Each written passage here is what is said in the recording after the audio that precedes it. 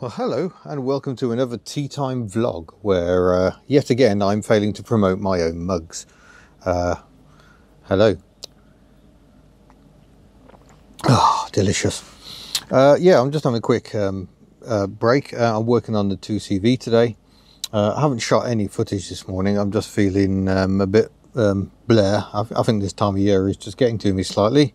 Short days, longing for not necessarily warmth. It's not too cold today. And yeah, just longer days, I think, and a bit more focus to crack on with the cars. I'm replacing the rear wing. The one that blew off could be repaired, but I've got a good steel wing to go on. I just need to prep it and paint it, so that's what I've been doing today. That will be in a future video. The Toyota here. Yesterday I tried to get the spark plugs out so I could do the compression test, and also the plan was to put some paper over the plug holes and just crank it over. It's been sitting here for a good few days now, and we would see if any water got ejected from cylinders. I've got a bore scope somewhere, which is another option, where you stick it down and you look for the clean cylinder. That can be a clue that water's getting in where it shouldn't be. But yeah, it's a bit weird. Last week I noticed the coolant bottle was empty, so I topped up the coolant in the engine and then topped up the coolant bottle, and drove all of about 6 miles, and all that water has gone again. Now, it isn't steaming out the back noticeably. It's a bit tricky this time of year because cars always steam, especially when the engines aren't roasting hot, and on a short journey it's not going to get roasting hot. But so yeah, it's all a bit baffling. But I do have someone who's going to come and give me a hand with this. Next week we'll do a bit more investigating, and if we have to, we'll start ripping heads off. I'm not too scared by that job. The access isn't terrible, it's just the access to the spark plugs is terrible unless you remove the entire inlet manifold, and I just really couldn't face that. Hopefully Chaz, who some of you noticed in the comments when I first posted about this engine having issues, he's going to hopefully help me diagnose it and get sorting it out. So we'll see how that goes. He's a former Toyota tech, so he used to work on these when they were brand new, and that could well be helpful. The Fiat Multipla will be disappearing and departing tomorrow, and I'm helping it on its way. I'm going to drive it to its new owner. It's going to be living in Newport near Cardiff. So I've got that drive. I've just taken it for a quick run now just to make sure it is actually drivable. Driving a car with a dicky clutch can be stressful, but when you drive old cars you kind of develop a few tricks and tips and learn to drive around issues. So there'll be a fair bit of that going on tomorrow. Should make an interesting video on the main channel. Foxanne here is the daily driver at the moment. Got to put some miles on the poor girl. One of the things I was going to do today was have a look at that rear brake. I got slightly caught out there, didn't I? Because I said I'd go around all the brakes and adjust them. Of course I didn't. I only did the fronts. So I do need to do the backs, and we'll see if that's where the issue is, where just a slight imbalance on the back brakes. It wasn't bad enough to pass the MOT, but I know it's there. I would like to sort that out, so we'll give that a go. Maybe today. It's not the best. Daihatsu is awaiting super glue because I broke quite an important vacuum pipe off, and I was looking to source another engine for that, and I seem to have failed to do any more on it. So I need to do something about arranging that. I don't know where the engine's going to go. It'll just have to go in the unit somewhere. Be quite interesting because yeah, I think that's probably going to be the easiest way of sorting that car out. No guarantees a new engine will be better, but an engine that's got 80,000 less miles on it stands a fair chance of being better, I think. I'd hope. So I think that's the route we're going to go with that one. I mean, it doesn't make any economic sense at all. We should have just bought the 190 quid car, used it until it was crap, and then got rid of it. That's how Bangonomics works. But yeah, I'm not very good at Bangonomics, in case you hadn't noticed. So we're going to throw loads of money at it instead and see if that fixes it. 2CV, as you can see, is still in progress at the moment. Alt-sit, it looks like I've got the wrong track rod arm.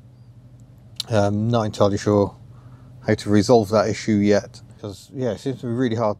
Can you believe it? It seems to be really hard to get bits for a car that was only made in Romania and didn't sell very well. So we'll see what we can do there. but I do want to get the Alta done. The Yugo Sana, I think, is provisionally sold. So that's going to be departing. That's just a project too far. I think there's a temptation. You see this a lot on YouTube, where you can kind of use the channel as an excuse for owning more cars.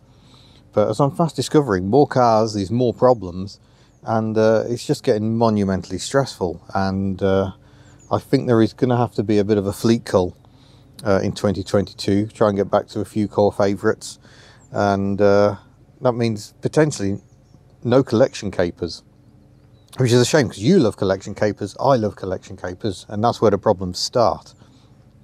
If I was a reasonable car dealer and bought okay cars, did them up a bit and sold them for a profit, that'd be fine, but I'm not. I spend far too much on cars that arguably aren't worth that much, and then end up stuck with them, so can be problematic. Oh, hello pussycat.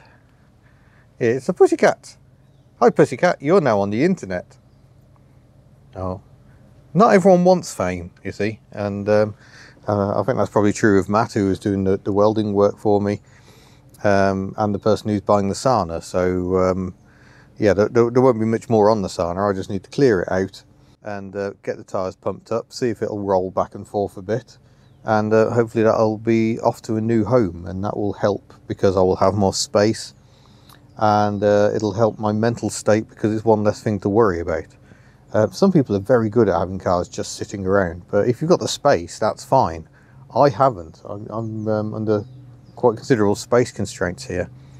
It didn't feel it when I moved in, but having acquired 12 vehicles at the moment, 2 of which are now sold, but still here, yeah, it's a lot of cars.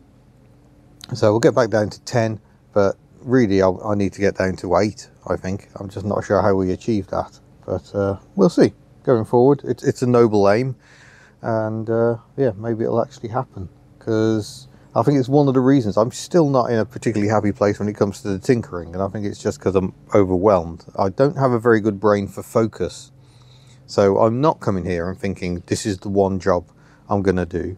I just end up trying to do 12 jobs at once, do none of them well, and never get anything finished. And it occurs to me, driving Foxanne is not driving well. She's not starting well at the moment. I'm not sure quite what's going on. The battery's got the green health bulb showing okay on it, and the whole time she's been parked up here, I've never once put a battery charger on Foxanne. I've used her to jump start other cars, but generally I connect the battery up, away she goes, happy as Larry. But since I did the oil change, she's not starting when cold. Sometimes she'll go with a bump, sometimes I have to put my jump pack on just for a few more cranking amps, and then she goes.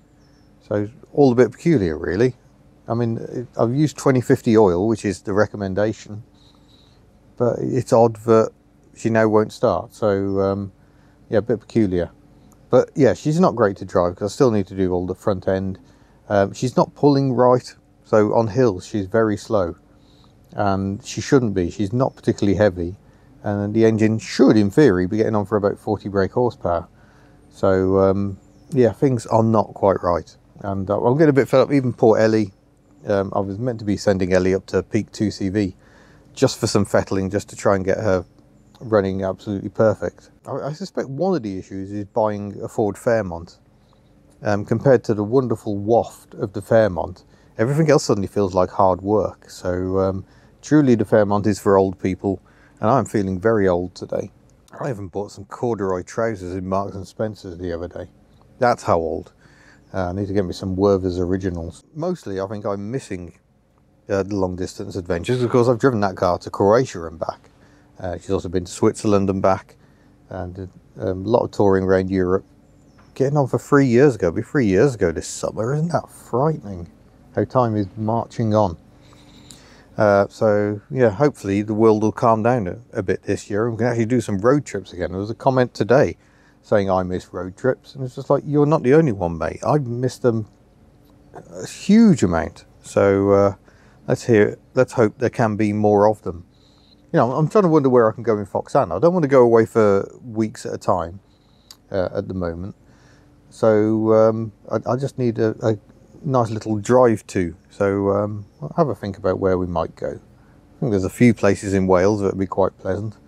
I think if I put more miles on it, I think she will improve with mileage. NEC, let's just talk quickly about that. I think I talked about it in a previous video. Foxannie is going to be on the Reliant Owners Club. You will find myself, Furious Driving, and Steph iDriver Classic in Hall 4 on a separate stand. Really looking forward to it. I'll do a proper announcement video on that. I will be doing a ticket giveaway.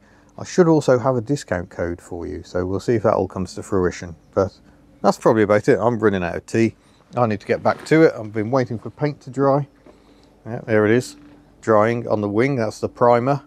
I've had to order up some top coat, which I haven't actually got at the moment, so that's as far as I can take it today. That's okay, we'll let that dry naturally. And yeah, hopefully all to the good times. So I'll see you in another Hub Notes video.